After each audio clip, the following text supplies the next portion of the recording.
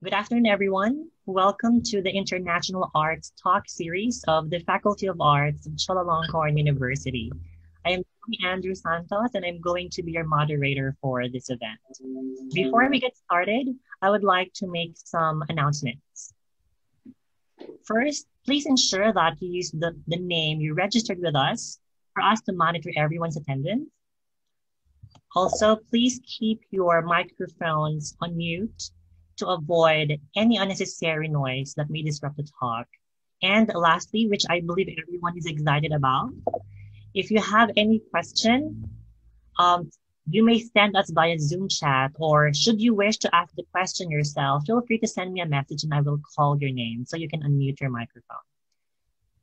All right. So once again, thanks a lot for joining us today in another stimulating discussion on the talk titled Language, Fantasy, and Storytelling, How Humans Became Creative.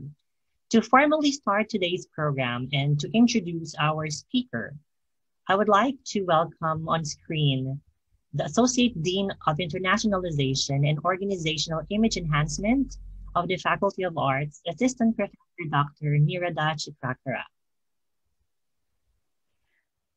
Hi, good afternoon, everyone. So, welcome to our fourth Zoom talk. And today we have our speaker, Dr. Andrew Haggerstone. And well, to tell you the truth, this is the first time I met him because, well, it's during time and it's just that we just got connected through emails. And this is the first time we met each other and then have a talk in person. So anyway, first I got a telephone number, which I thought it was his wife's, Dr. Tipapan. And then when I called and he answered the phone, and it was, well, Dr. Haggerstone's voice. So anyway, I just invited him over and I was glad that he accepted it right away. So he agreed that he's gonna give us a talk on language and storytelling and human creativity. So anyway, first, before we get to his talk, I'm gonna tell you about the background. Okay, Andy is actually from Northumbria, which is my favorite area in England, and he graduated from York, and he also studied in Newcastle too. And well, his degree is in philosophy, but besides being a scholar, he is also a musician and a teacher too. And at the moment, he is working with young aspired musicians, setting the bands up, right? As far as I understand. So anyway, today he's going to tell us about his Ph.D. dissertation on language, fantasy, and storytelling. He's going to share with us his views that he believes that the human ability to have fantasy and tell stories is one main cause of human evolution. So anyway, it'll be very interesting to see what he has to say. Ladies and gentlemen, Dr. Andy Haggerstone. Thank you very much. Joy, I'm just going to try and share my screen so we can get a presentation going. I think when I share this, I'm going to lose sight of Zoom. So just somebody tell me if it's working or not. Great. Okay, we can see it. Excellent. Okay, so I'll just turn this onto the presentation mode. And I assume that's working all fine now.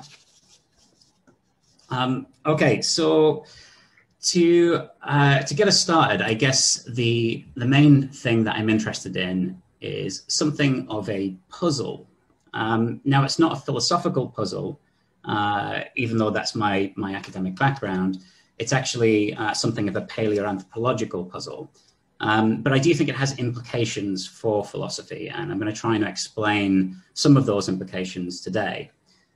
So I want to kind of start off with some, I guess, fairly uncontroversial background to this puzzle. I say uncontroversial, you know, it's not to say that this isn't contested or that some of this might be kind of slightly debated, but there's some background that we need to establish to set up the puzzle that I'm interested in. So the background is this. Anatomically modern human beings came into existence sometime between 200,000 years ago and 150,000 years ago. And by around 130,000 years ago and 100,000 years ago, they ultimately kind of left Africa and populated the rest of the world. There may even have been as few as 600 breeding individuals who are actually responsible for the entire population of the world as we know it today.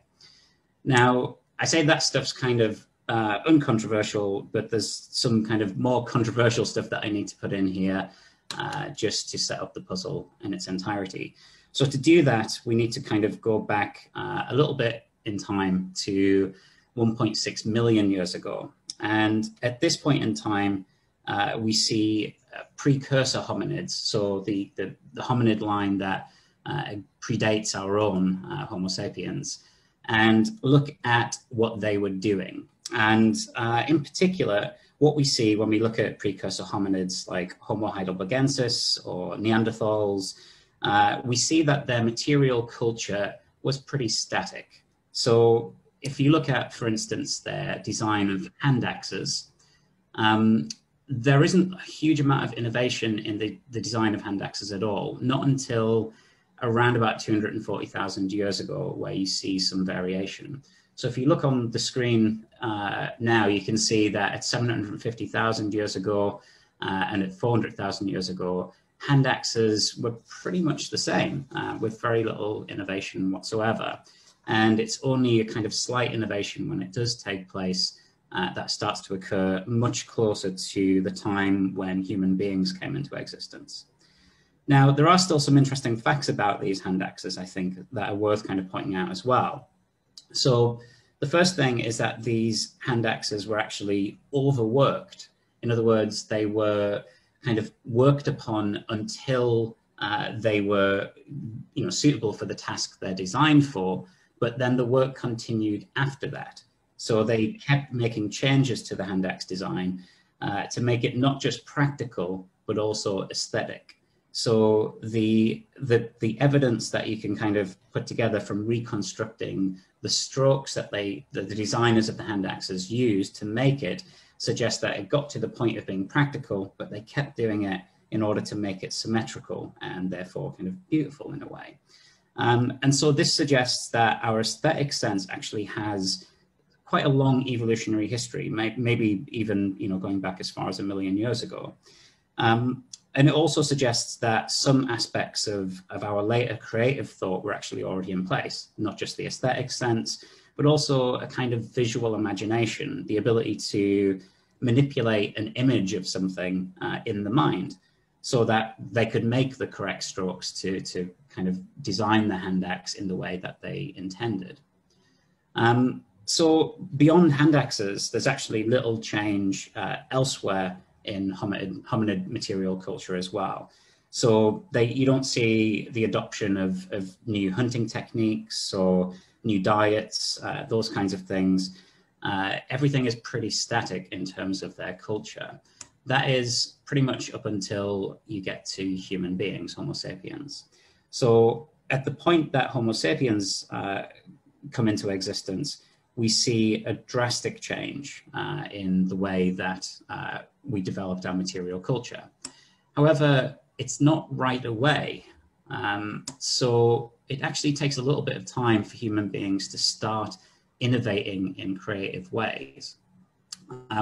So in other words, there's a kind of puzzling gap between the emergence of anatomically modern human beings, that is to say, human beings with our kind of physical makeup, and then behavioral modern human beings. So behaviorally modern human beings, that is to say, human beings who do the kinds of stuff that we do, like make music, make art, and so on. So there's this kind of puzzling gap. And this is in effect the puzzle that I'm interested in. And it's often termed the puzzle of the creative explosion. So just to kind of explain why it has that name and what the kind of content of that puzzle is, is that we see this kind of gap of maybe 100,000 years between the emergence of our kind of physical phenotype and our behavioral phenotype. So in other words, anatomically modern human beings existed for a long time before behaviorally modern ones did. And then at some point around 60 to 80,000 years ago, we started innovating across a quite broad range of domains. So on the screen currently is a selection of archaeological evidence that show innovation in a number of different areas of human life.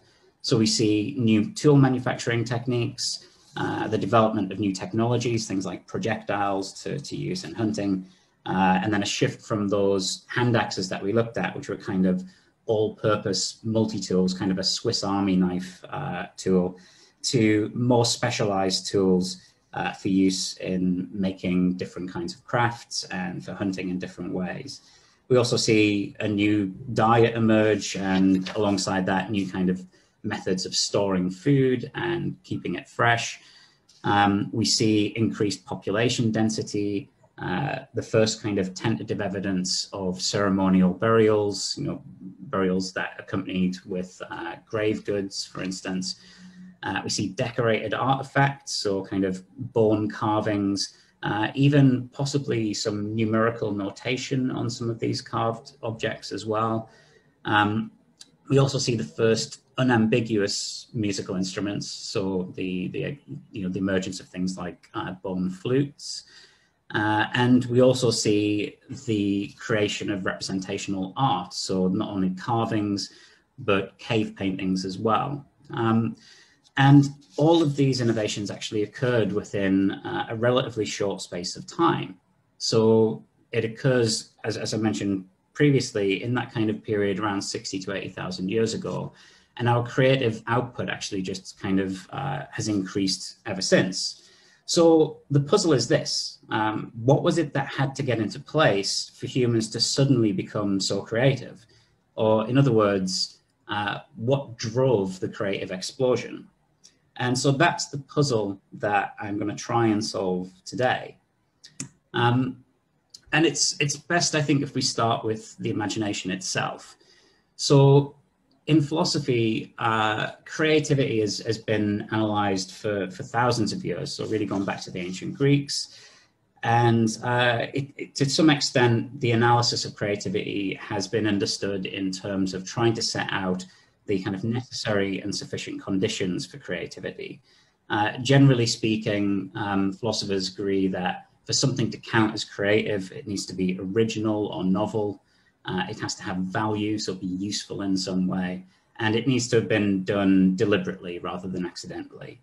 But when it comes to analyzing the imagination, philosophers have found that it's a much more kind of nebulous affair, something that's much harder to pin down and create a kind of simple taxonomy of. So rather than getting a kind of simple taxonomy of the imagination, what you get is a kind of list of different kinds of imagining. So this includes things like propositional imagining, which is kind of imagining that something is the case, objectual imagining, which is imagining some object X, or imagining a banana, for instance. And then you can have experiential imagining, which is imagining experiencing a particular thing. So imagining experiencing eating a banana, for instance. Imagining can be spontaneous, as is the case in daydreaming. So in other words, it's something which isn't something we actively seek to do. It just kind of happens to us, versus a kind of deliberate imagining, which is more consciously controlled. So when we set out to deliberately imagine some state of affairs or object. Imagining can also be solitary. It can be done on your own, or it can be social, where there's more than one imaginer involved. And we see instances or examples of this in things like episodes of pretend play in children, where they might imagine some scenario and then play a game within that context. Now, what I ultimately want to argue is that a specific kind of propositional social imagining in particular is key to solving the puzzle of the creative explosion. Particularly what I want to argue is that it's imagining that is manifested as storytelling, that's the kind of thesis that I'm going to defend. And it's fairly obvious to say, or at least I hope it's fairly obvious to say, that human creative cognition is kind of closely tied up with our faculty of the imagination. So in other words, our ability to think creatively heavily involves the use of the imagination. But there's actually a particular kind of imagining that I'm interested in, which is fantasy. So I'm going to kind of say a little bit about fantasy later on and explain why it is that I think it's so important. But it's worth noting that philosophers have kind of neglected fantasy as something which is connected to creativity. So in advocating for fantasy, I'm kind of breaking from philosophical tradition in some ways. So I'm going to need to defend my kind of insistence on fantasy as important. But we see the imagination connected to creativity in various ways. So I've mentioned already, in creating the hand axes, we see an example of our precursor hominids using objectual imagining some object, picturing that object in mind, in order to create a particular outcome, a nice symmetrical hand axe. So we know that imagining was in place, and what I'm kind of arguing is that it's a specific kind of imagining, fantasy, that needs to get into place in order to help solve the puzzle of the creative explosion. So this kind of disconnect between fantasy and creativity in philosophical literature, I'm going to try and make a case for reconnecting the two and saying that fantasy and creativity are actually very closely linked. So just to kind of recap, I guess, so far, what I've basically suggested is that my solution to the puzzle of the creative explosion suggests that storytelling and fantasy are key drivers of creativity. There's also a third component here as well. So not just storytelling and fantasy, but also language, and that's specifically language as a medium of storytelling. You could argue that you can tell stories in other ways, and not just through language. So you might be able to tell a story through art, through dance, through music, for instance. And some philosophers have actually argued that that may be the origins of the evolution of language itself. But the thesis I'm going to defend is that of a co-evolution between language, a tendency to engage in fantasy, and externalization of that tendency in the form of storytelling. I'm going to argue that that is what explains the rapid pace of innovation that you see in the paleoanthropological record that we just looked at. So to kind of explain how I arrived at this view, I think we need to first look at an alternative view. So the particular view that I want to look at is one that tries to solve the problem in a kind of slightly different way. So there've been a number of alternative solutions. I'm just going to look at one of them in some detail, but philosophers have generally tried to approach this by saying or asking what the cognitive basis was that would explain the creative explosion. So what needed to be in place? And as a kind of pretty universal rule, everybody agrees that language is one of those features.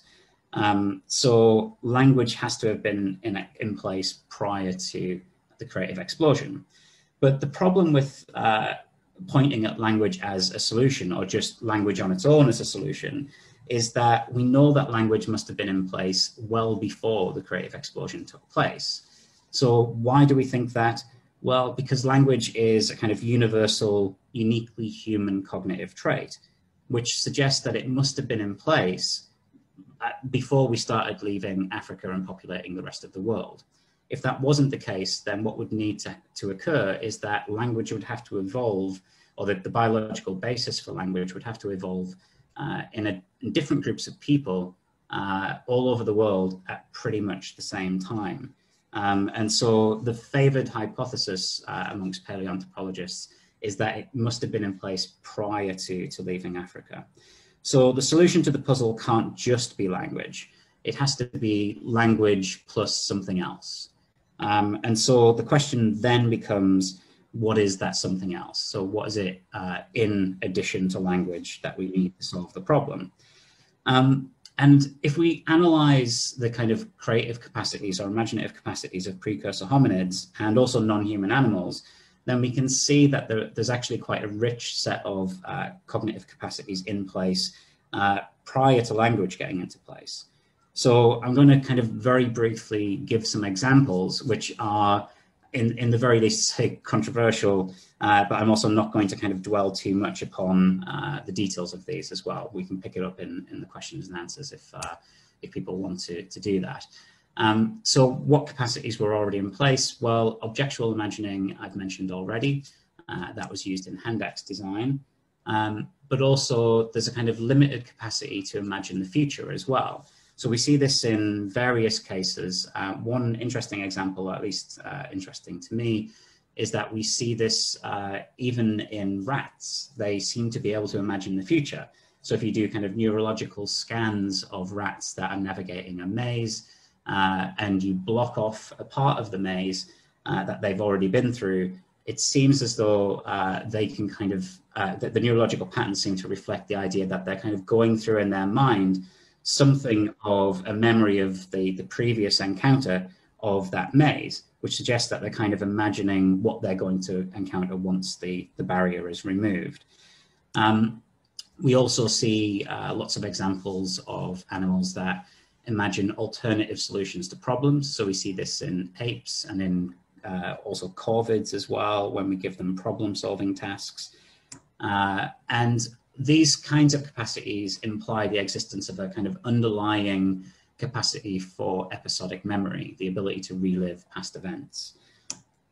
There's even some kind of tentative evidence, controversial evidence of pretend play in animals as well. So we see, for instance, what appears to be apes pretending that inanimate objects are actually kind of animate objects. So we see, for instance, an ape cradling a log as though it's a kind of an infant, a baby.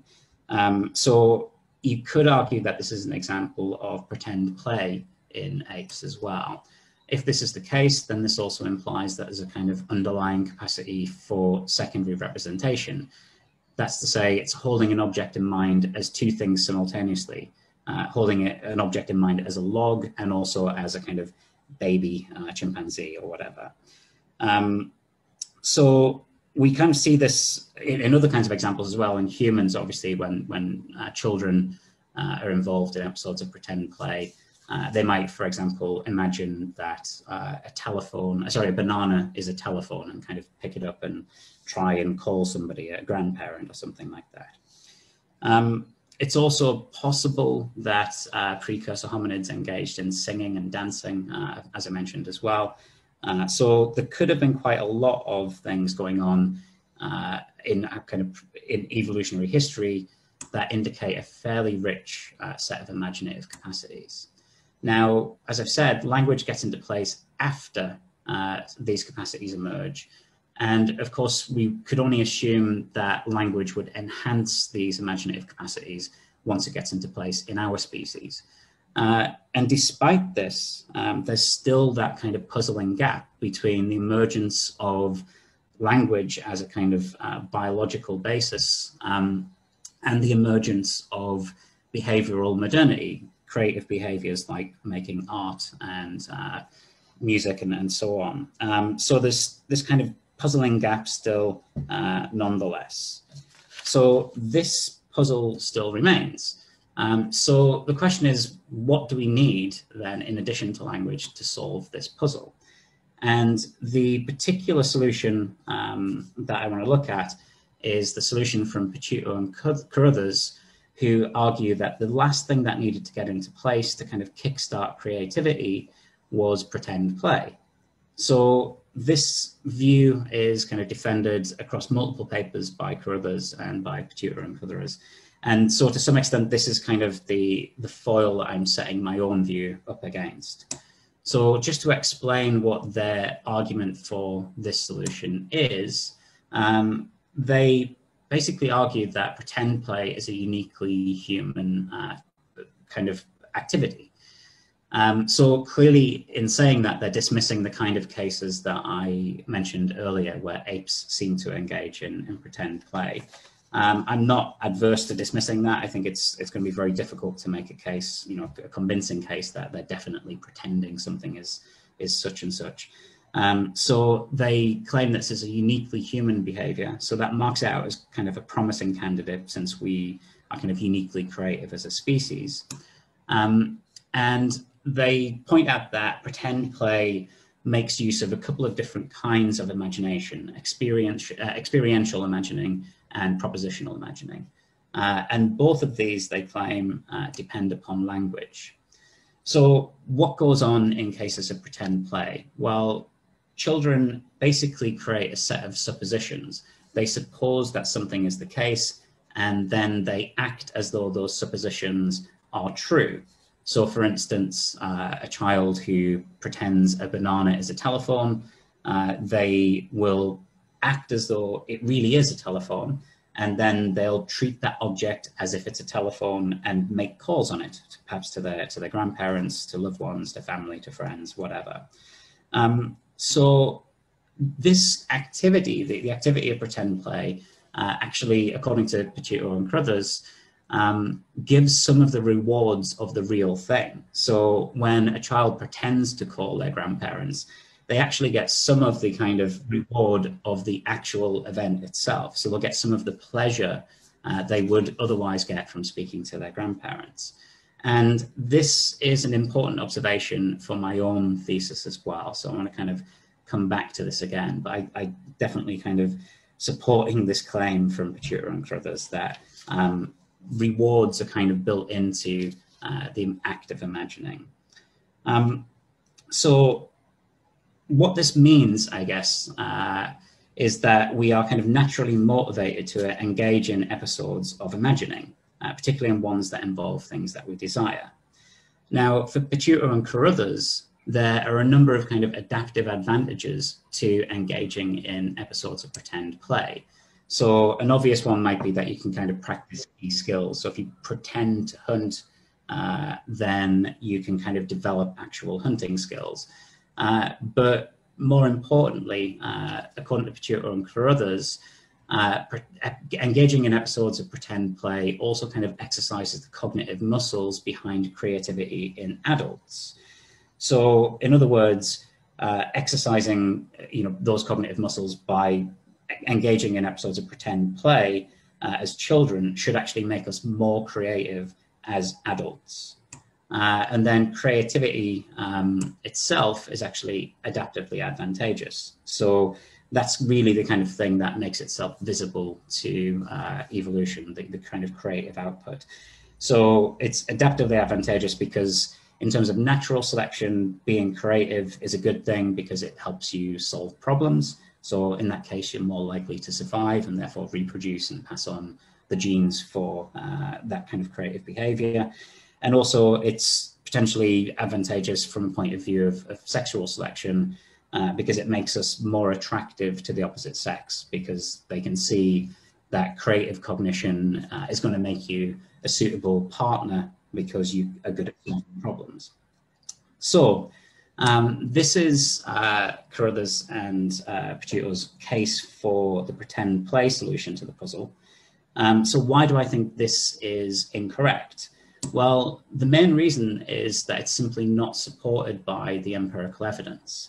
So the best kind of overview of empirical evidence we have into the link between pretend play in childhood and creativity in adulthood is conducted by Lillard and her colleagues. And they looked at kind of a huge range of relevant evidence to try and assess this exact kind of hypothesis. The result of that was that they found no persuasive evidence that pretend play in childhood is actually connected to creativity in adulthood. Instead, what they found is that pretend play itself must have been the result of some other selected for trait. So that leaves us with a kind of interesting problem to solve. If this puzzle wasn't solved by the pretend play thesis, and the pretend play thesis itself just raises further questions, then we have more questions to answer with our own solution to the puzzle. So in other words, whatever the solution to the puzzle actually turns out to be, it would be a more persuasive solution if it could also explain how and why pretend play also emerged. So, just as a kind of spoiler, I'm going to argue that my solution can answer that question as well. So what is the kind of case for my own solution to this puzzle? So just as a reminder, my solution is going to be a kind of combination of language, fantasy, and storytelling. So to kind of make a case for that, we need to look at each component in turn. So the first component is language. And I just want to kind of make some observations about language and I guess the way that I'm approaching language with respect to this thesis. So there's two different ways of studying language. You can study language as a natural object, or you can study it as a cultural object. When we study language as a natural object, then what we're looking at is kind of the biological basis for language and for language acquisition, how we acquire language. When we look at it as a cultural object, conversely, we are looking at something like the development of natural languages. So languages like English, Thai, Mandarin, and so on. So we can look at maybe kind of the history of the changes to those languages, how certain words came in and out of use, how certain grammatical forms came to be preferred, and that kind of thing. So there's two different approaches to examining language, and I think both are actually important here in solving the puzzle of the creative explosion. So why is it that both are important? Well, first of all, we need to look at how and when the biological basis for language got into place. So when did we acquire the capacity for language? And then we also need to look at how natural languages can drive cultural maturation.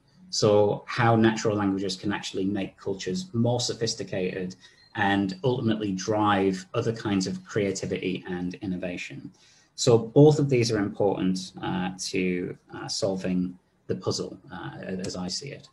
But to kind of take the first approach first, language as a natural object, then I want to kind of point to the work of what are called generative grammarians, people who are interested in how grammar can be a kind of generative tool, a tool for kind of building and generating sentences.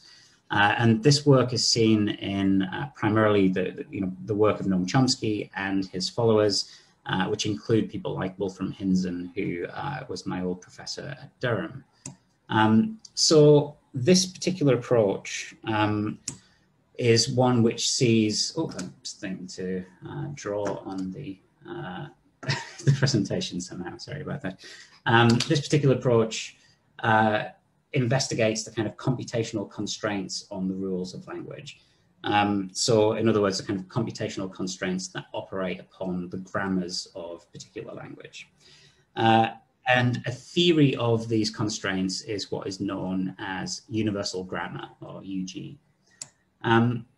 So this kind of set of constraints, this universal grammar, is what determines every possible feature of natural languages, things like Thai, Mandarin, English, and so on. So universal grammar determines what the rules of grammar itself are within a language, and also what phonetics are available to that language, and also the way that semantics ultimately works within it. So universal grammar is kind of an important kind of building block for language as a capacity, and is sometimes as a consequence described as a kind of language acquisition device. So in other words, what we're saying is that the kind of neurological adaptations that are specific to fully syntactic language are the very thing that allow us to acquire language in the first place. So if we kind of think about the evolution of language, what we're saying is that at some point in our evolutionary history, before we left Africa and ultimately populated the rest of the world, certain neurological adaptations must have happened which allow us to develop language. Not only do they allow us to develop language, but they also determine what that language will ultimately be like. And so at this point, I want to turn to a particular philosopher, Wolfram Hinzen, and his view of what this kind of means for our understanding of language. So Hinson argues, as does Chomsky, as it happens, that the primary beneficiary of language is thought. So in other words, once language gets into place, its major impact is on the way that we think about the world. And in particular, what Hinson argues is that the emergence of, or the kind of the evolution of those neurological traits that I was talking about gives rise to the emergence of what is called propositional thought. So thought that has a propositional structure. And what this structure can do is it can allow us to refer, for example. So we can refer to objects, events, and even other propositions. It can also kind of instantiate a subject-predicate relationship between things. So, for example, in a sentence such as John is tall, then we can establish a relationship between a subject like John and a predicate like being tall, and say, you know, of John that he is tall, essentially. So it instantiates that kind of relationship. And also, as a consequence of being able to make utterances like John is tall, it also yields a truth value. In other words, it generates kind of propositions which can be true or false. So all of that is kind of very technical and interesting, I'm sure, but how does it help us solve the puzzle of the creative explosion? Well, the solution to help to solving the problem comes in the way that Hinson actually describes the computational process which underpins language. And the way that he describes this is that it operates blindly on the symbols within the computational structure. So what we're saying by kind of asserting that is that we have this kind of computational process which generates sentences without any kind of commitment to the truth of that sentence or the falsity of that sentence, or to the desirability of what that sentence is outlining. So we can generate a sentence like John is tall without necessarily being true that John is tall, and also without, you know, caring either way, you know, whether, you know, it's not necessarily desirable that John is tall or that John is short. So the process that we use to actually build up sentences, which again, I'm kind of skipping over the detail of this because it's not entirely necessary for my thesis that this particular account is correct, but I think this claim is very useful for kind of thinking about the problem of the puzzle of the creative explosion. So what we're saying is that this kind of computational process operates blindly. It doesn't have any commitments to truth or desirability. So what it does instead is it kind of takes basic lexical items, what Hinson calls lexical roots, and then classifies them in different ways, which then allows them to be combined with other lexical items so that we can eventually build up sentences. So the way that they kind of classify these things is by classifying them as nominal or as verbal or as clausal. And then the set of rules that is in place already from universal grammar then determines what can or can't be done with this lexical root once it's classified in a particular way. So in other words, if you classify something as a nominal, then that excludes a number of possibilities for what that sentence will ultimately come out looking like. So for instance, it excludes the possibility of the sentence being tensed. So it could never have past, present, future tense in it. If you do that, then obviously that means the sentence is going to, not be a kind of sentence which can claim something about the way things were in the past. So the kind of the process that we're talking about here is a one which ultimately determines how this kind of sentence will build up and the different things that that sentence can say as a result. So the main point here to take from this is that human language is a kind of generative system which operates in a way which is kind of irrespective to truth or desirability. So the primary impact, as we said, of the emergence of language is on the way that we think. And if that's the case, then we can see how the imagination can make use of this kind of linguistic resource. So for instance, it could be used to generate false sentences or combine simple ideas into kind of more complex ones, which may or may not be desirable. We can assess that later on. So this is actually a kind of infinitely powerful generative resource for the imagination. And so this is why I picked language as the first component of my solution. I should point out, so does pretty much everybody else as well, but that's my particular reasoning for it. So now we can move on to the second component, which, as I've already kind of mentioned, is the idea of fantasy.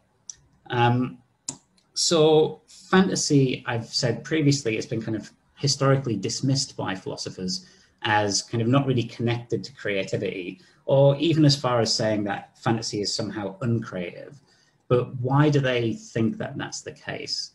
Well, for one, it seems that philosophers kind of dismiss it purely as a kind of form of wish fulfillment. So for examples, we kind of, if we imagine or fantasize about the food we want to eat, but we can't currently have, or we imagine or fantasize about the sex we want, but we can't have, then this is really just mere wish fulfillment. It's not particularly creative form of imagining.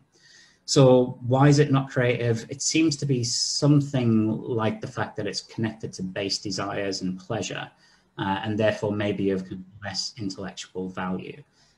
So philosophers have kind of dismissed it for that reason, but also for a second reason, which is to say that fantasy is somehow kind of mere escapism.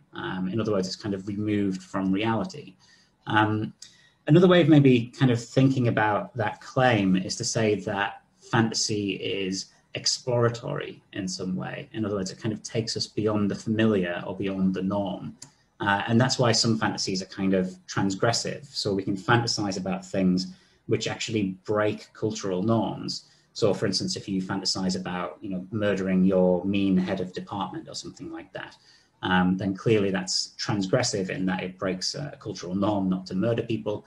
But we're kind of exploring some morally transgressive terrain when we do fantasize about things like that.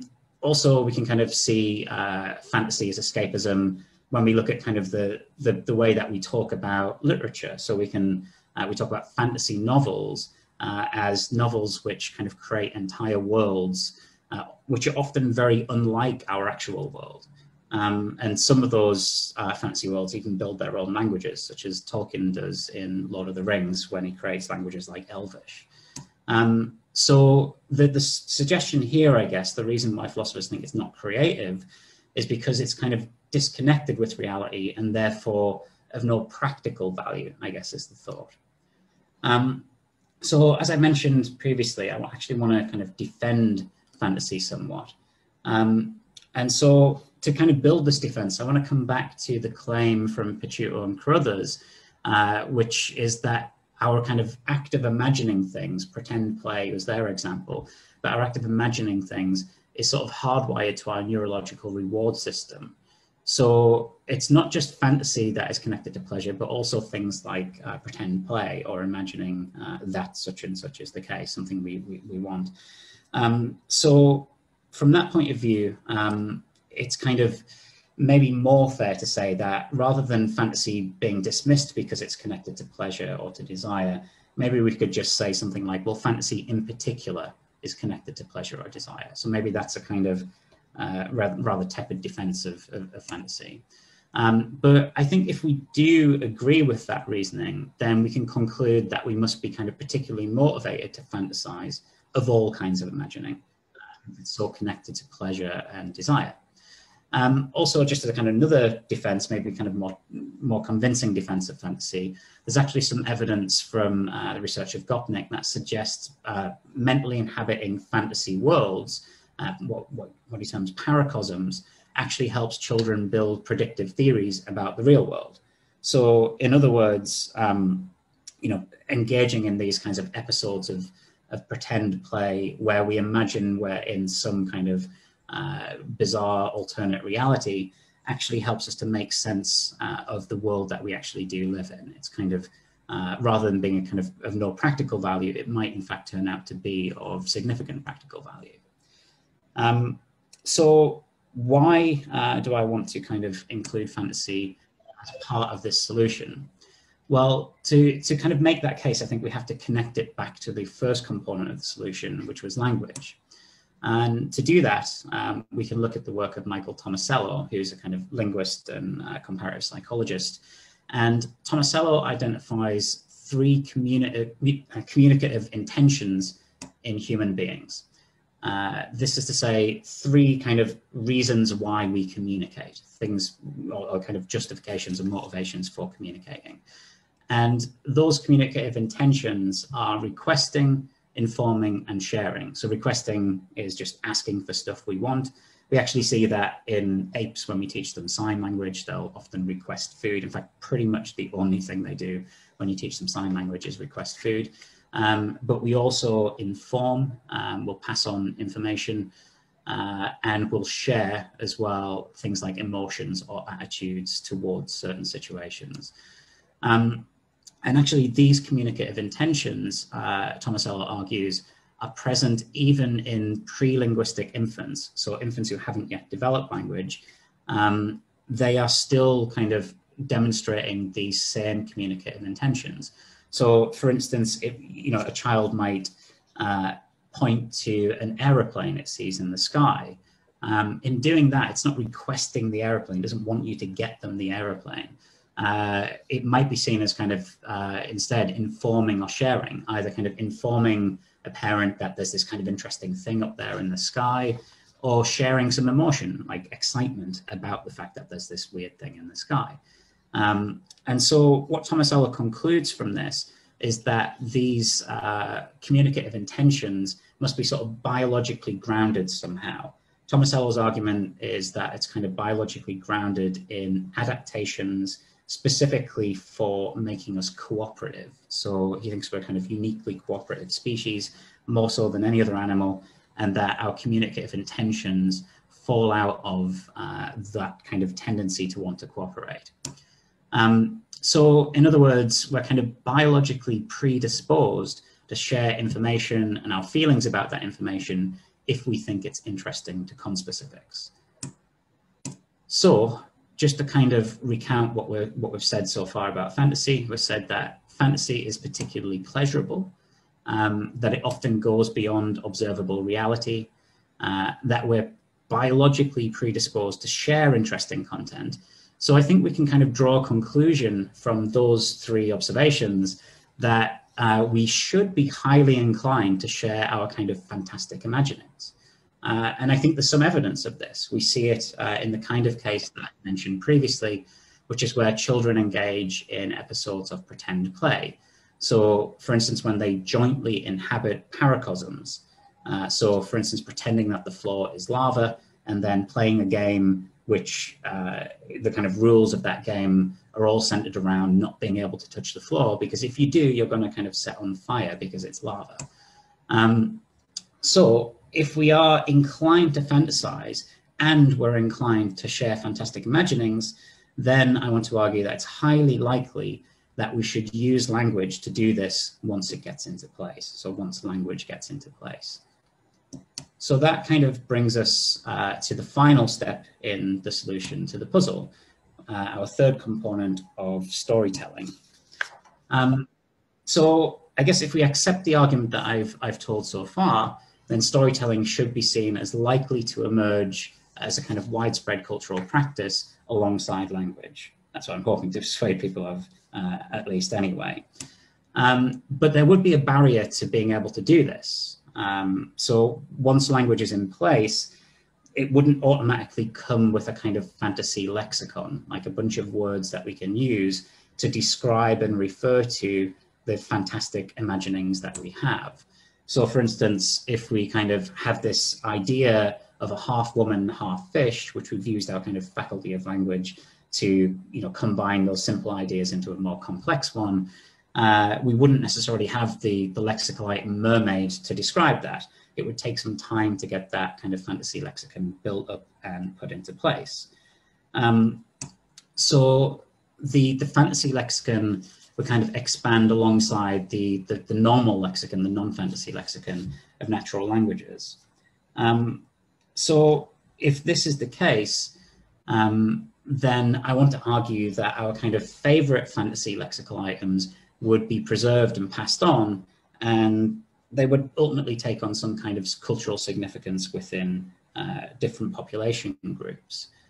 So in other words, we would tell stories that we find interesting, because we think our conspecifics, the other humans in our group, are going to find them interesting as well. The ones that turn out to be interesting would start to kind of build up a fantasy lexicon with words like mermaid, and stories about those fantasy ideas like mermaids would be preserved and passed on because they're interesting. They're kind of good stories to tell. They're enjoyable. They're pleasurable. And as a consequence, as they're passed on from generation to generation, they will eventually start kind of taking on a cultural significance, perhaps because those stories will be unique to different groups of human beings that are kind of spread through different points in the world. So this, I totally agree if this is what you're thinking. This is a very speculative assertion, right? How could I possibly know this? Well, I can't really, because language, unlike the kind of artifacts we looked at the very start of the presentation, doesn't fossilize. We don't kind of see language fossilized in this way. So there's no way of being certain that people were telling stories early on in our kind of cultural history. But there are some other things I think we need to keep in mind as we evaluate the thesis that I'm presenting. So the first thing is that we need to explain that gap that we talked about at the beginning, the gap which kind of poses the puzzle of the creative explosion.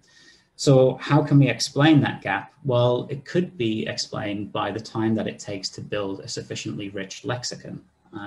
So it takes some time to build up the kind of lexical items, the list of lexical items in our language, and that could explain why there's a sort of delay between the emergence of the capacity for language and the emergence of creative behaviors that do fossilize, like creating artworks. And on the note of those artworks, it's also something interesting that we need to explain. So the cave art that you see in the caves in Europe, for instance, is all kind of created in places that are actually incredibly difficult to reach. It's not that you can just kind of walk into this cave and start painting on the walls. You often have to go through quite narrow tunnels, encountering lots of different kind of dangerous scenarios to finally get to the point where these cave paintings appear. And it's not just adults who went to kind of create or see these cave paintings, it's also children as well, which makes it all the more surprising because it's kind of taking children on this really dangerous journey. So that suggests that these paintings actually have a kind of huge cultural significance to the groups who created them and went to view them. Also, the cave paintings include depictions of narratives. So we see depictions of events, things like hunting. A hunter killing a particular bison or some such thing. And also includes, very interestingly, some hybrid figures as well. So half human, half animal figures. So whatever the solution to the puzzle of the creative explosion is, again, it would be more persuasive if it could explain creative practices that have exactly these sorts of features. So I want to kind of keep that in mind when we're assessing whether or not my particular thesis is persuasive. So to kind of just add a little more kind of credibility to the claim that storytelling would have emerged early as a cultural practice for us, we should revisit the idea of how old storytelling might actually be. So I think we probably view it as something that we do now, but maybe didn't start until, maybe a few thousand years ago, maybe kind of the ancient Greeks or just slightly prior to that, perhaps, who knows? Well, it turns out that there's actually some research which suggests that storytelling is a much older cultural practice than we might originally think. So the work of Julien Doy suggests that those ancient Greek myths, things like Odysseus and the Cyclops, actually date back many thousands of years prior to the kind of Greek version of that story. And Doy kind of came to this conclusion by adopting a combination of methodologies and data from evolutionary biology, from mathematics, from sociology, from paleoanthropology. And ultimately, he came to the conclusion that those stories, what he calls mythemes, the kind of core components of those stories, actually can be traced back many tens of thousands of years. In fact, even as far back as some of the cave paintings that I was just talking about. So if this is the case, then the practice of storytelling might actually be able to explain some of these cave paintings which would otherwise be kind of mysterious. Why go to the risk of going through these caves and dragging your child along with you to just paint a picture, kind of otherwise meaningless picture on the wall of the cave? Well, clearly you need some explanation for why humans would be motivated to do this. And what I want to suggest is that if there's already a culture of storytelling in place, then it would make sense to kind of go out of your way to paint those paintings because those stories that you've been telling would have a kind of cultural significance. Now, the reason there would be a cultural significance to those stories, I think, is because presenting narratives helps to build social bonds. It could also destroy them as well, because you can present false narratives about other social groups, for instance, which could undermine relationships between groups. But I'm going to be focusing on the building of social bonds more in this particular instance. And there's a theory by Robin Dunbar that actually using language in this way, kind of gossiping, spreading information about each other, is itself a kind of vocal grooming. So what we mean by this vocal grooming is that it's a kind of a verbal equivalent to the sort of grooming you see take place with ape populations, where they will kind of sit and groom each other to kind of build bonds and reinforce social hierarchies. Dunbar suggests that once you kind of get to a certain population size, that's just not an efficient way of maintaining those relationships, because you can only groom one person at a time. So as a result, he suggests language kind of evolved as a sort of cheap way of grooming many people at the same time. So he kind of advocates this idea that we kind of gossiped as a way of building those social relationships and maintaining social relationships. And stories in particular are a good way of preserving or making more memorable information that we want to pass on as we try to build those social bonds. So it could be practical information, where's a good place to find bison to hunt. It could be moral information about what we do or don't accept within a particular social group. It could be social information, the kind of thing that Dunbar has in mind when he talks about building social bonds. This person is in charge now, he's the leader, we should follow him, that kind of thing. And what makes them a kind of effective vehicle, stories that is, what makes it an effective vehicle is that they can prompt an emotional response in the hearer. And that's what kind of makes them stick with us. It makes them memorable, and it kind of promotes a kind of resonance with that story. So the emergence of language then would give us a kind of infinitely rich resource for building these kinds of narratives. And what's kind of interesting about Hinzen's view of this is that this kind of computational process operates blindly. So in that case, it kind of makes it a perfect system for very quickly generating new ideas. We can just start combining lexical items, if we like. So things like the evil hammer. We can just put the idea of evil and the idea of hammer together, and then we can assess whether or not that is a useful or desirable idea once it's generated. So we can come up with the idea first and then see if we can make any use of it. So this gives us a kind of infinite generative resource for expressing the kinds of fantasies that we talked about earlier on. And these fantasies, if you remember, are things which we are naturally highly motivated to do. We're highly motivated to engage in fantasy because the rewards of fantasizing are a portion of the rewards of the actual thing. So fantasizing about sex makes you feel sexy, fantasizing about food makes you feel hungry, and so on. So we get some of the rewards alongside the process. So to recap the argument that I put forward for my own solution, what I've said is that Picciuto and Carruthers' solution doesn't stand up to the evidence, right? And in fact, what the evidence suggested was that pretend play itself is something that needs to be explained. So we could ask, well, what kind of traits could explain the emergence of pretend play? Well, I'm arguing that a combination of language, fantasy, and storytelling solves the puzzle of the creative explosion. So in other words, it explains that puzzling gap that we started off with. It explains the gap by saying that our lexicon needed to develop before our tendency to engage in fantasy and to share that fantasy could make use of it. So before it could make use of language in the form of storytelling.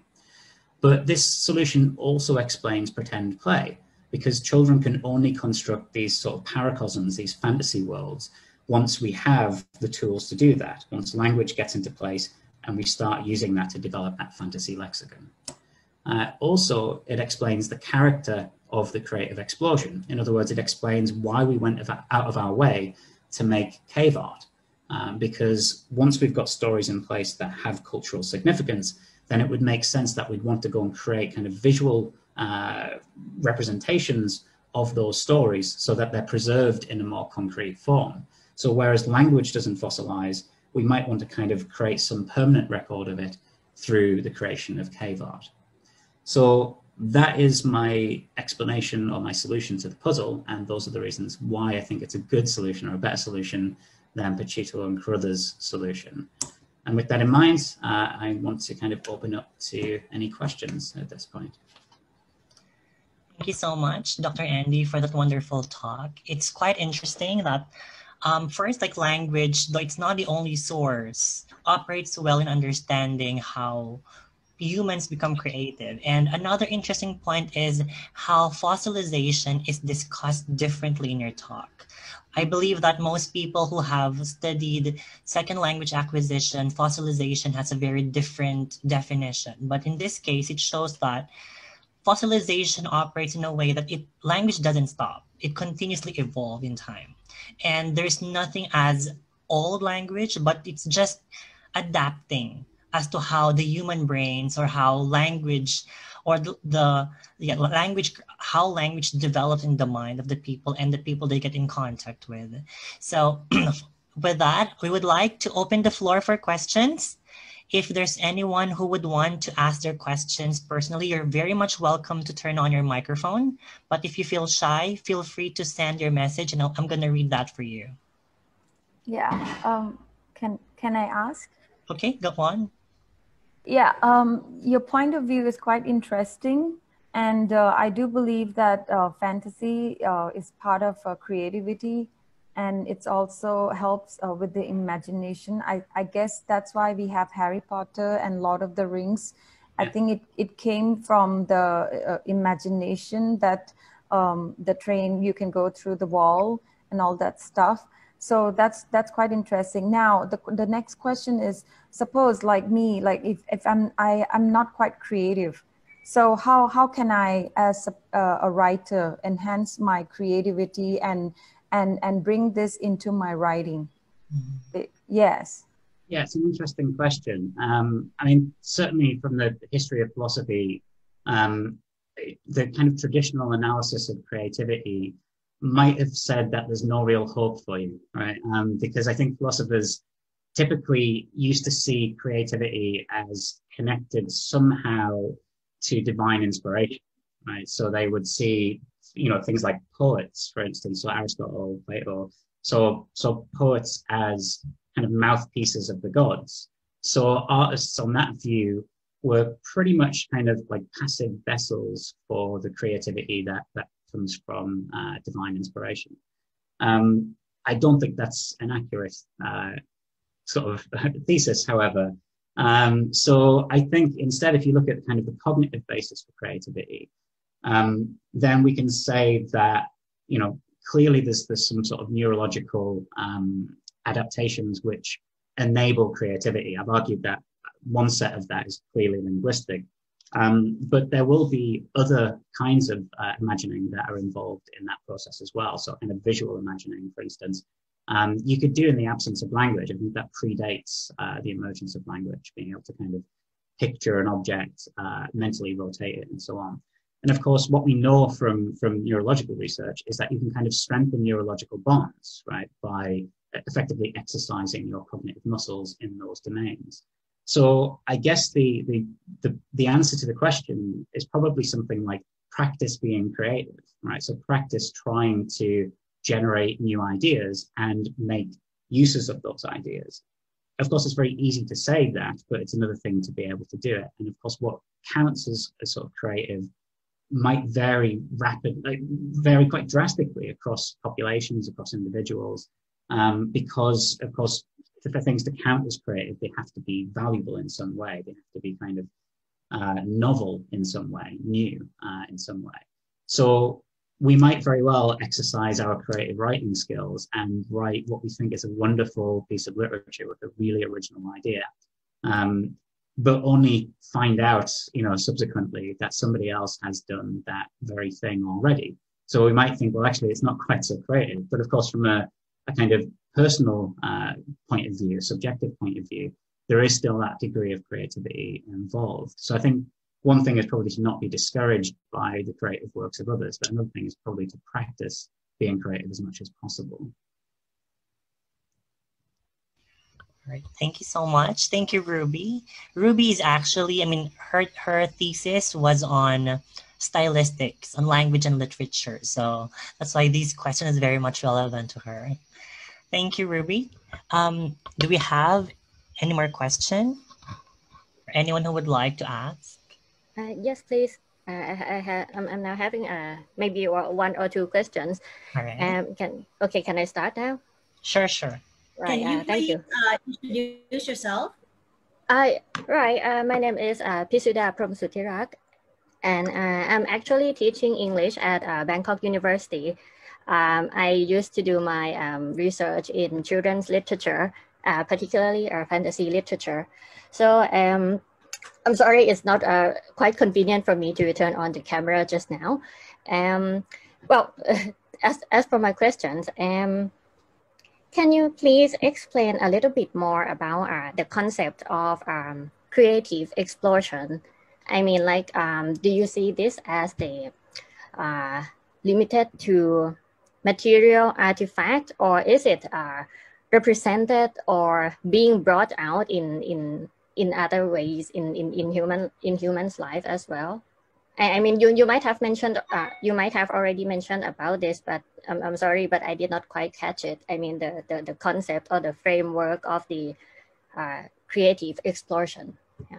No problem. Yeah. So I guess it's probably worth pointing out at this juncture then that this puzzle of the creative explosion really isn't a puzzle at all, not in the sense that I've kind of set it up. So at some point in time, people looked at this archaeological record and said, well, there was nothing going on for this length of time. And then suddenly around 60,000 years ago, at one point we used to say 40,000 years ago, there was a sudden explosion in creativity. But what we actually see go on since I've written this thesis, and every year there's some new discovery which actually puts back creative behaviors even further in time. So for instance, around about 8,000 years ago, we were in caves in South Africa carving pieces of ochre with different designs, possibly numerical notation. Now, that wasn't included in the evidence that I presented in this presentation. And there are kind of many discoveries like this that actually suggest that the gap that I've been talking about might be very narrow indeed. So not this kind of 100,000 or 60,000 year gap. Now, what's kind of interesting about that is I think that actually, if that's true, it supports my thesis more. So what's surprising about the kind of the creative explosion,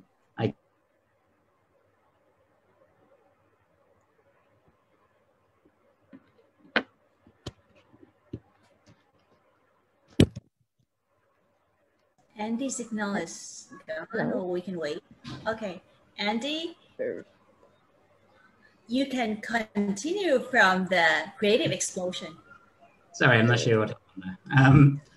So this supposed gap that I've been talking about may actually be narrower than we thought. And what I want to suggest is that's actually, rather than being a problem for my thesis, that is in support of the thesis I develop. And that is because it's kind of surprising that it would take language a long time to build up and to develop and impact other kinds of creative behavior. And the reason that's surprising is because if we look at the development of natural languages, we can see that that can happen in just a few generations. So for instance, in Nicaragua, there were children who were placed in deaf children who basically had developed some kind of home sign language with their parents were placed into schools with other children who had the same sort of background. So by home sign language, I just mean a very basic system for communicating what they needed from their parents, you know, how they wanted a drink, they wanted something to eat, this kind of thing. And that system that they had was unique to that particular family. But what happened was that in Nicaragua, they decided to set up schools for deaf children. And they took all of these children who had their home sign systems and put them into schools together. And within just a few generations, how quickly their linguistic skills evolved was unbelievable. They went very quickly to developing a basic grammar, to agreeing a set of signs that they would use in common. So they would substitute out their home signs for ones that as a community they agreed upon. And within, I think, 3 generations, fully syntactic sign language had emerged without any kind of real design behind it. It just happened naturally. So this is what Pinker calls the language instinct, just kind of in full effect, you know, kind of natural ability to develop language, kind of happening in a very, very rapid way. So what's kind of surprising when you look at the thesis I presented is that if there was a huge gap between the emergence of language and creative behaviors, the suggestion that, well, it just took some time for a lexicon to build isn't really that persuasive, because that should happen over just a handful of generations if, you know, modern evidence is anything to go by. So instead, what I want to say is that actually storytelling would emerge very, very quickly. And of course, storytelling is an incredibly creative thing to do. So there is no real gap between the emergence of creative behavior and the emergence of language in our species. It happens probably within a few generations, but what it takes is a little bit of time for us to develop creative practices which will ultimately survive in the paleoanthropological record. So the puzzle really isn't a puzzle. I've been kind of disingenuous in setting it up that way.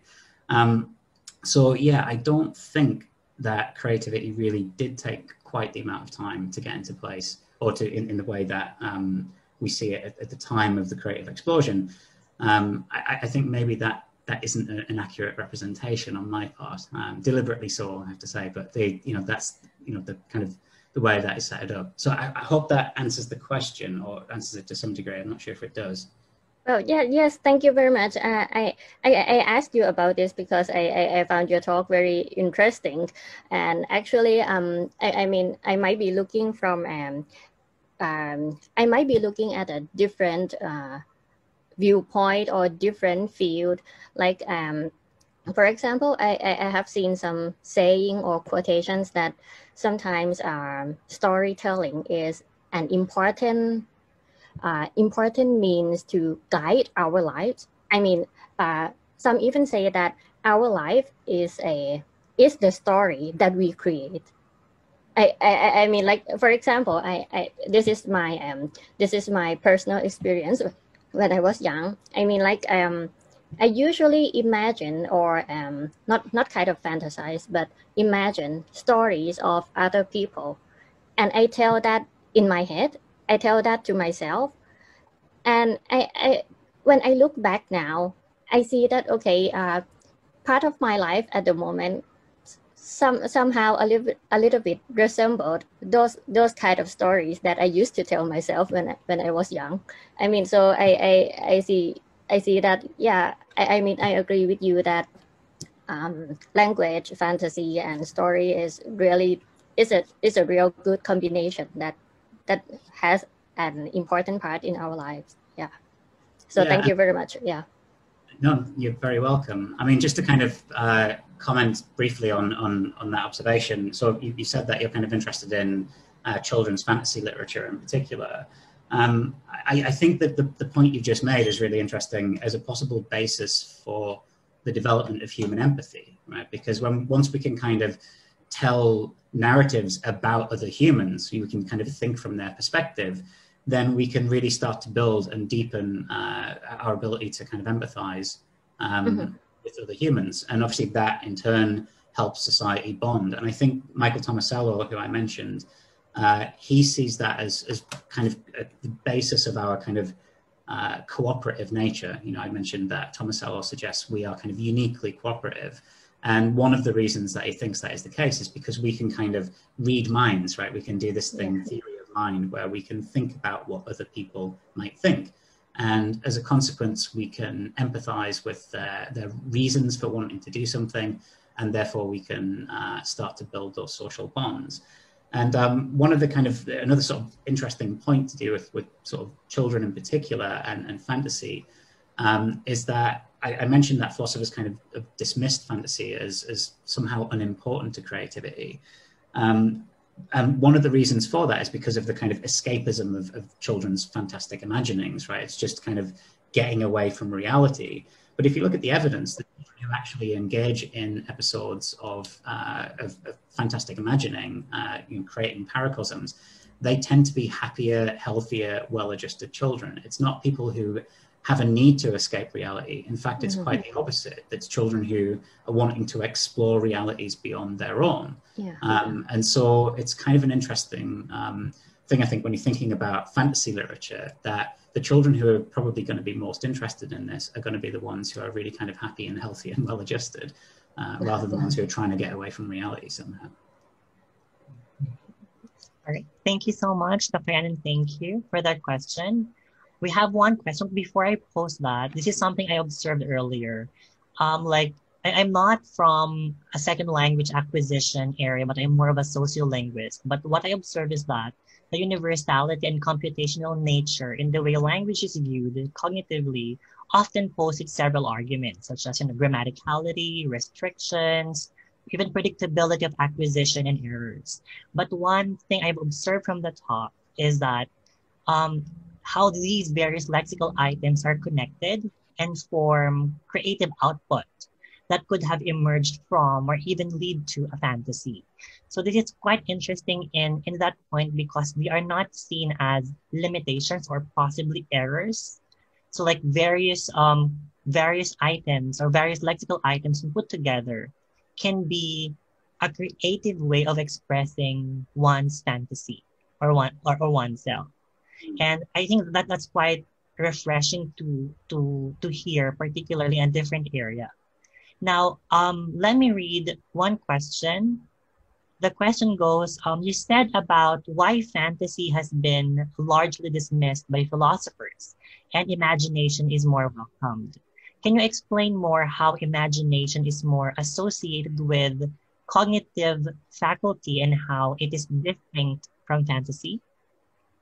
Sure.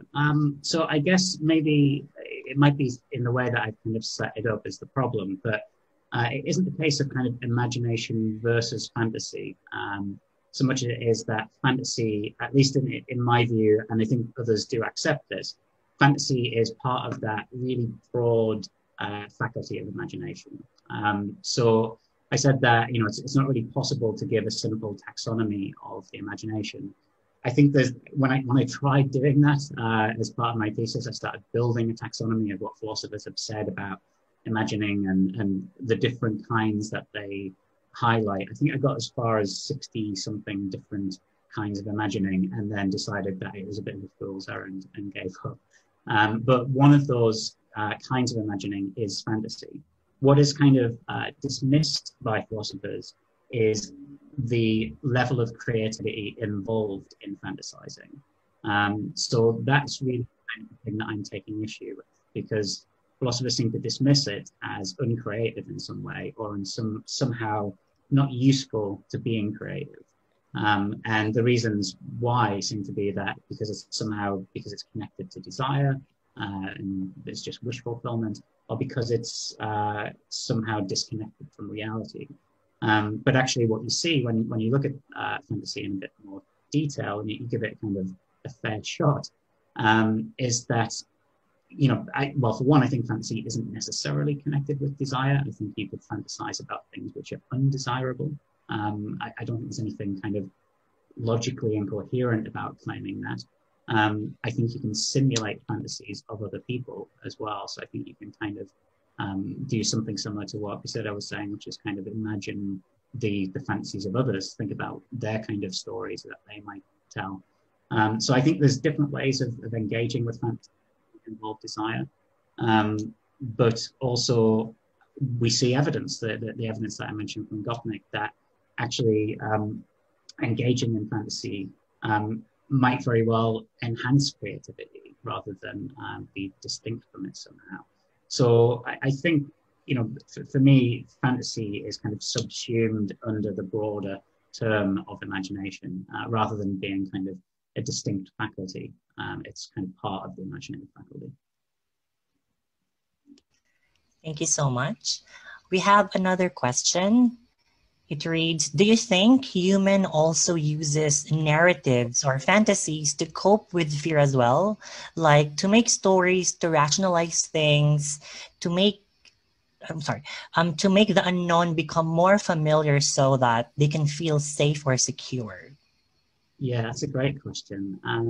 Yeah, so absolutely, I think we do, but probably more worryingly, I think we also use narratives and fantasies to instill fear in others as well. So I think even in ourselves, actually, at times, I think one kind of interesting thing is that we're really interested in horror movies, right? I mean, why? I don't quite understand why we want to terrify ourselves so much, but it seems that we do actually do this. And I think what you see in the case of young children, for instance, is quite often they will engage in sort of fantastic imaginings about something like, they hear a creak of a floorboard in their bedroom and they'll conjure up an explanation which is well beyond reality. It kind of, verges into the fantastic. There's some monster that wants to get them, kill them somehow.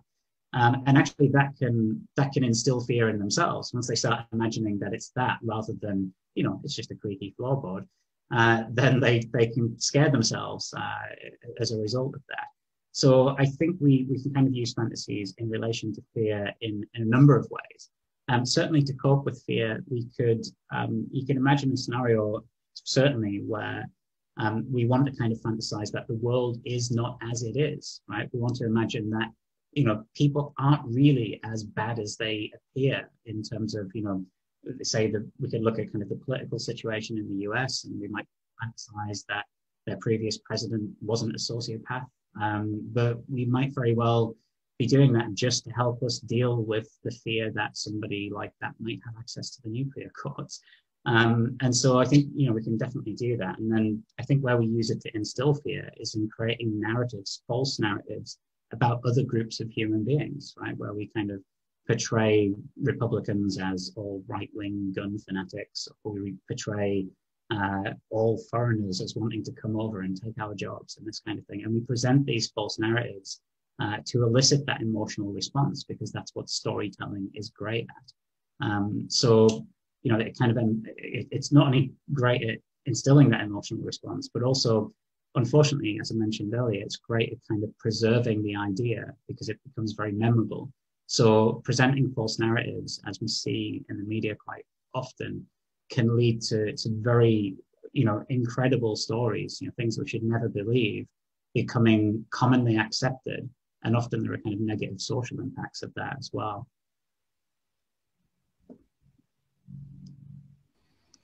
All right. Thank you so much, Dr. Andy. Do we have anyone who would like to ask more questions? Yes, I would like to ask a question. May I? Go on, Professor Adam. Yes, I have a thanks, Andy, for this great talk.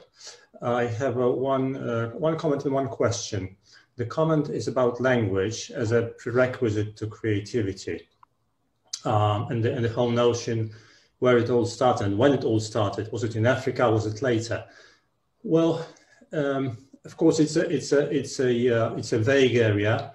Language is a big word. It may mean various things at various stages of complexity. And it's not easy to say that it actually developed before or after humans left Africa. It may have been some sort of proto-language or rather a proto-ability to engage in languaging as a kind of behavior, possibly and predominantly for the purpose of communication. But then you don't need language to be able to communicate. You can communicate with all sorts of other systems that do not have the full potential of language. So we probably have in mind some kind of language-like behavior which at various stages is not that different from what animals do. And it's not very easy to draw the distinction between these two. So that's but it's a big area. I know discussion on this here because it's a huge area. My real question has to do with the language as a generative mechanism for constructing new utterances, which is based on universal grammar that you mentioned. Well, one of the problems with universal grammar and this idea of Chomsky idea of language as a generative mechanism is that it taps onto what I would say syntactic creativity or productivity. Language as a productive mechanism for handling and manipulating sequences of symbols. With storytelling and generally with language in use, I think that there's what is at stake is creativity in a broader sense, or perhaps a somewhat different sense, something like being able to connect form and meaning. And this leads to creativity in terms of polysemy, symbolization, construal in the sense of being able to portray the same situation in various ways from various perspectives or angles.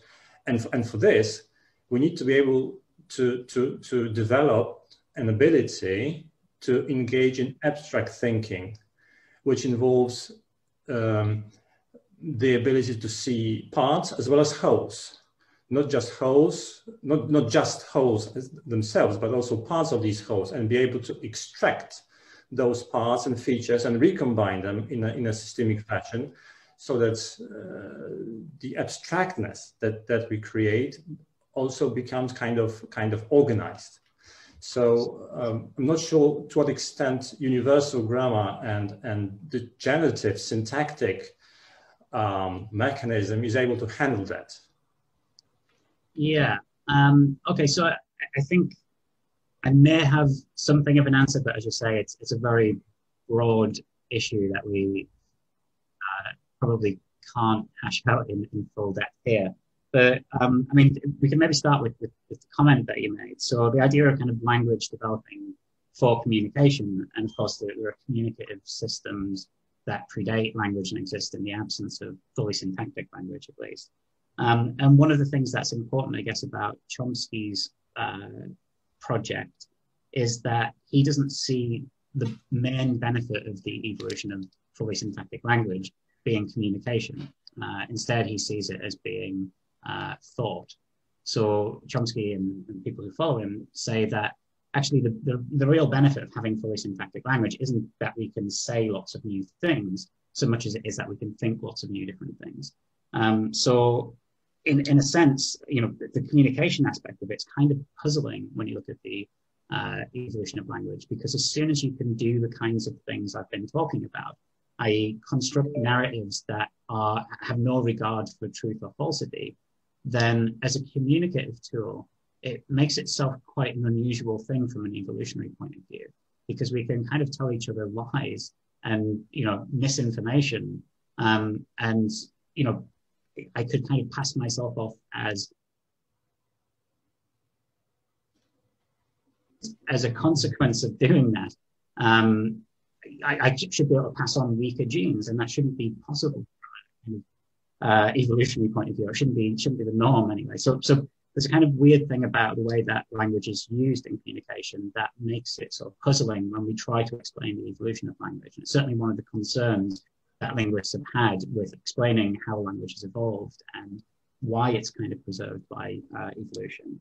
But I think that actually connects back to the question as well, which was this notion of kind of how we make sense of abstract thought and the role of abstract thought in this, you know, with relation to eventually getting onto the point of storytelling. And yes, I mean, I guess picking up or identifying the semantic content of these utterances that become narratives is clearly going to be a pretty sophisticated cognitive endeavor.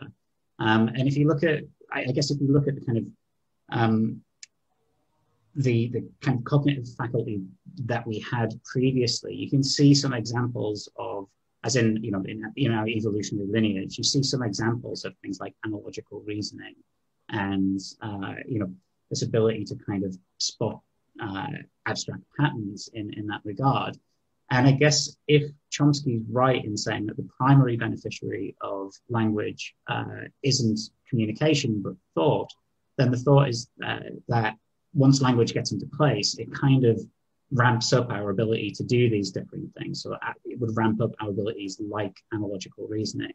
So we'd be able to do it in a more complex way and therefore abstract from more remote ideas to the kind of these other connected things. So I think maybe as a partial answer to the question is to kind of fall back on the idea that, well, actually, what language does is it kind of it enhances all of our other cognitive capacities, and in a way that is kind of computationally cheap, right? That's the good thing about universal grammar. It's kind of maybe as few as 2 different rules that we can apply in a kind of computational sense that is infinitely generative. So in a sense, it should be kind of a cognitively lighter way of imagining than visual imagining, which takes up more resources. And so we can kind of generate more ideas in a cheaper way. And so as a result of that capacity, things like analogical reasoning would be rapidly enhanced. And therefore, things like abstract thought would in turn be, if they already existed in some capacity, would be radically deepened by the emergence of fully syntactic language. Does that address the question, at least in part, anyway? It does. Yes. Of course, I have no easy answers. I'm not sure I got your point about the ability to lie and to tell untruth. I would definitely say it as a benefit to survival. I mean, it can be harmful, but in that sense, it can be very useful because you can lie to your enemy, and you can create all sorts of stories, telling your stories with language and with art, with your behavior, with anything that's you can use for all kinds of purposes. So the prevarication as a fundamental feature of that, which animals are probably not able to do, at least have very few species to very limited extent are able to. Maybe primates can do that to some extent, but not very well. We are very good at lying, and this is probably one of the reasons why we have populated this planet, for better or for worse.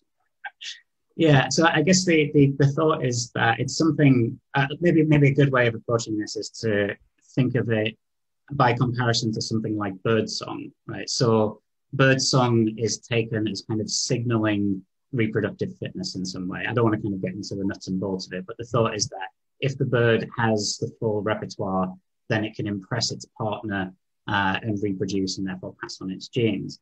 But usually with these sorts of signals, communicative signals in the animal kingdom, they're tied to actual reproductive fitness. So they're tied to kind of a good genetic basis for reproduction, resistance to disease or some such thing.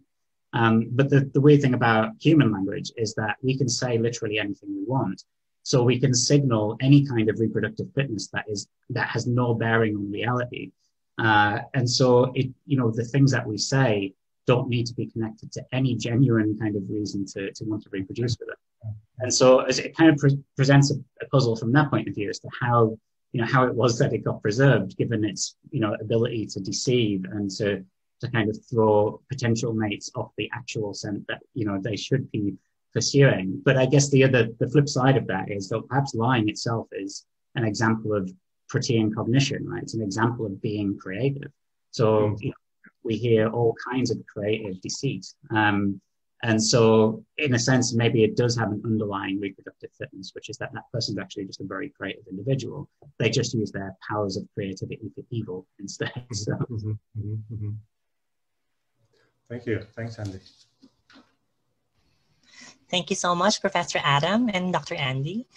Do we have any more questions from the floor?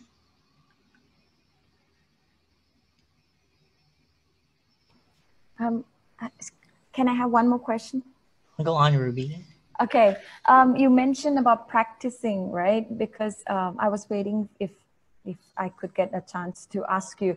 Practicing creative witty. So in that case, what would you leave us to do? Like maybe some tips to practice creativity? Yeah. I guess it depends on the domain of creativity. So I think we probably, so one thing that's probably worth saying, I maybe can't give you the answer to that question, maybe not have a good kind of go-to set of tips, but I think maybe a slight distinction or thought to leave you on, which might be encouraging in some way, is that philosophers have historically focused on creativity, maybe what you would call kind of creativity with a capital C, right? The kind of big creativity we see in art and in music and so on. But more recently, they've become focused some of them have become more focused on what is kind of called everyday creativity. So the kind of creativity we engage in a kind of relatively thoughtless manner every single day. So, linguistically, we're creative pretty much with every sentence we speak. Almost every sentence you've heard today hasn't been uttered before. I mean, that's just a kind of mathematical sort of quirk of an infinitely generative system. So using language is in and of itself, to some degree, a kind of creative practice. So, reading, writing, speaking, the things that we probably do every day, are ways of practicing creativity. But also we're creative in other ways in everyday scenarios. The way that we arrange our cushions on the sofa, for instance, might be a creative act. I think there are kind of everyday aesthetic tasks that we kind of engage in that we just don't see as creative, because historically we've tended to think of creativity as this like really big project that artists and geniuses do. But actually it's not. It's something that every single human being does every single day. So I think you're probably already practicing creativity, just without realizing it. And I guess the more creative you can be, as in the more you kind of are willing to either experiment within a set of boundaries within a genre of literature, or just kind of the more you're willing to push those boundaries and maybe cross domains and kind of work, if you're a writer, then try partnering with like a visual artist to kind of see what kind of interdomain dialogue can do in terms of enhancing your creative output. So I think, there are kind of times and places for like big creativity, but I think it's worth keeping in mind that we're just naturally kind of creative in an everyday sense, I think. So I wouldn't worry too much about getting in the practice. I think you probably already are. Right. Thank you so much, Ruby, for that question, and thank you so much, Dr. Andy, for that. I think that this kind of relates to how a language becomes a language. Basically, like based on how you historically present your background, it's safe to say that many people engage in creativity, and people actually might not think it is considered creative. It's just like in the case of language. We couldn't say a language is a language unless an authority or an institution says it is a language. So to somehow relate to that answer, basically, we all engage in different activities that we may find creative in our ways. Others don't see it the same way as we do. And sometimes we do not get validated as to that creative output that we have produced. And I think that that influences a lot on the way we make our stories more engaging, or sometimes people would call it dry. That's when language operates, and how we find ourselves perhaps at loss and lacking in terms of the way or the techniques that we do in our let's say storytelling, or in the creative techniques that we practice. So I think it's more of just like what you mentioned, it may have happened before. It was just not recognized yet at that moment. Basically because we don't have much authority or much evidence to claim that it is a creative one. So I think this is a very interesting point for everyone, and we would like to thank Dr. Andy for that very stimulating discussion. I believe that people from linguistics would really learn something quite different from how linguistics is too restrictive in different mechanisms and how we discuss it. And I think this is let's say, a breath of fresh air in discussing language from a philosophical standpoint and narrating it to human practices such as storytelling and fantasy itself.